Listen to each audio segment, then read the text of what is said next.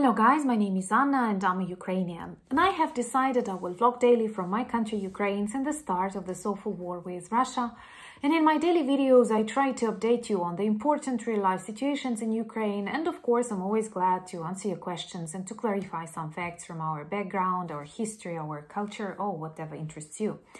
And today I have decided, I couldn't believe I have never spoken about this topic before, so I have decided to speak a little bit about Ukrainian women.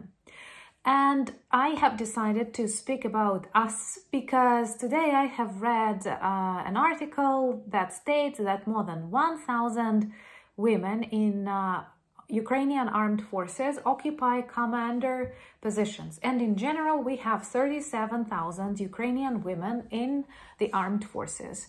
And I personally believe, and I have read a couple of serious articles on that, even that the presence of women in the armed forces on various positions are pretty important for the healthy atmosphere, more democratic attitudes, and so on.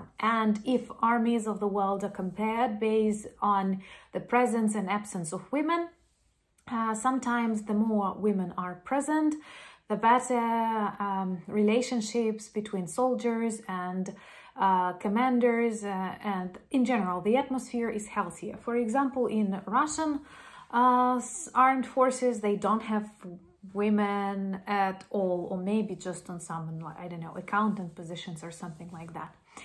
But I'm not going to speak about women soldiers. I'm going to speak about the role of a woman in Ukrainian society.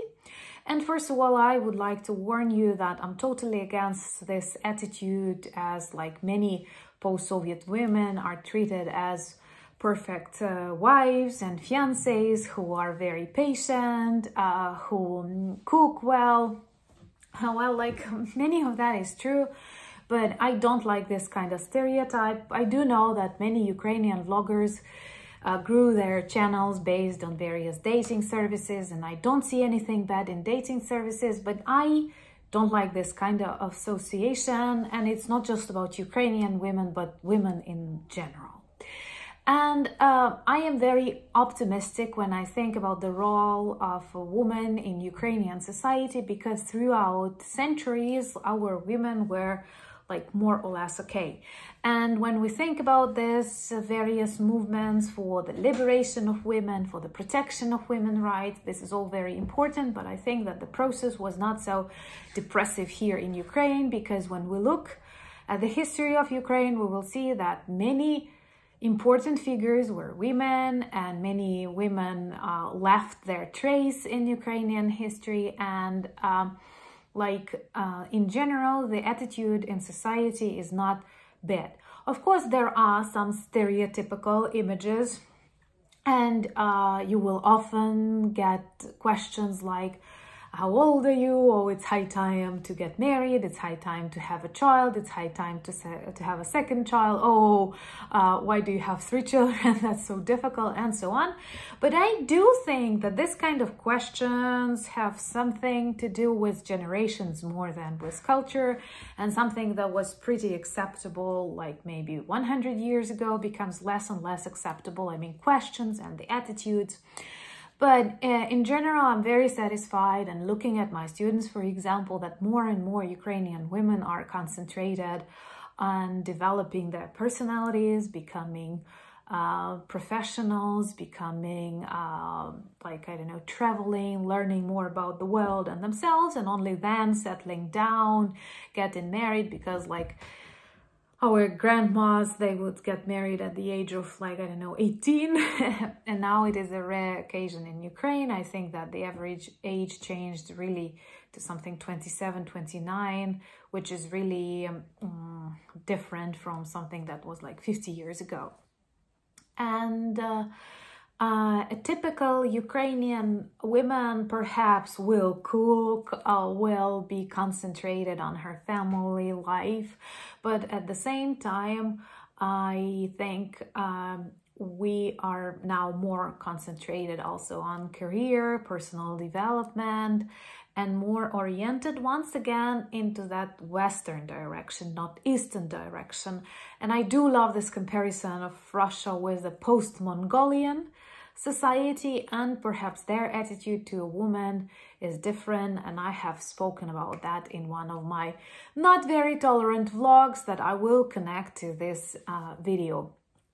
And speaking about great Ukrainian women, I have to mention, of course, the Princess Olga, who was an extremely important political figure back in the times of Kiev Rus, and she supported the idea of Christianity brought to the lands of Kiev.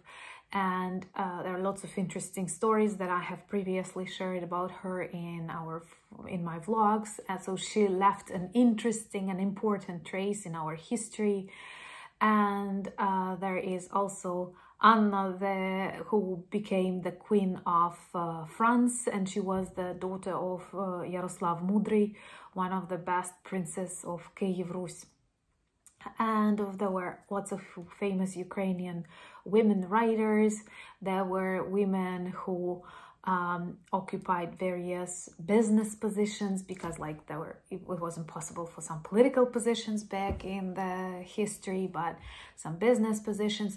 There were no women among Kozaki that you often ask me about, a special military organization, a very democratic and interesting organization that I will speak about later in some of my vlogs. But in general, I think that if you ask me to describe a typical Ukrainian woman, I will tell you that she is strong, that she is very determined in the things that she does. Well, she does care about the way she looks. This is typical for Ukrainian women in general, but many of them sacrifice their time to the families, and this is also true.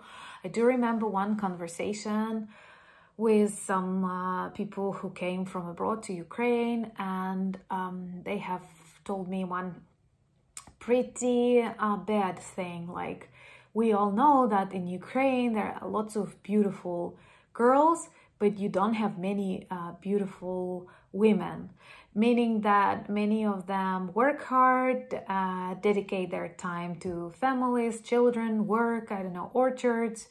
And I see that the tendency is for the better, that more and more women are concerned about themselves. But of course, today we have war, and many women fight, and many more women are volunteering. And that volunteering is very important, because it is not just about doing what you like after you finished your job, but for many, it has become a full-time job, protecting, supporting, backing up their husbands, their children. And I think that this volunteering trend, I cannot say trend, but just like part of our reality, is also very important to cover in future vlogs. Well, being a Ukrainian woman, I don't know what else can I tell you. So if you do have some questions, please prepare them for our live session that I plan to have this Sunday at 8 p.m. Ukrainian Kyiv time, and I will leave an announcement. And also you can ask these questions below this video, and I'm very grateful for your support and your subscriptions. Slava Ukraini!